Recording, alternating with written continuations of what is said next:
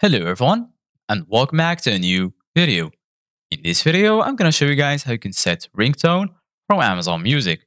So if you guys want to learn how to do it, just follow the steps that I'm gonna show you. As you can see guys, I'm right now in Amazon Music, and this is how the homepage looks like. So right here in the bottom, you're gonna find all of the section. Here you're gonna find the home section, find where you can search for any song or any podcast that you want. And right here, you're going to find some categories that you can explore. Here, you're going to find your library, where you're going to find all of your playlists made for you, recently played, and so on. So right now, I'm going to go, for example, to any playlist, and then just choose the song that you want to set as your ringtone. For example, I'm going to choose this one. So right here, right next to the song, you're going to find these three dots. Go ahead and click on them. And then right here, you're going to find download, play similar music, add to playlists, go to album, and so on.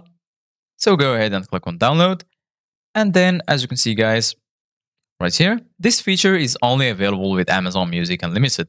So basically, guys, you need to have the unlimited plan in Amazon Music to be able to download the song. So basically, guys, all you need to do, guys, is download the song.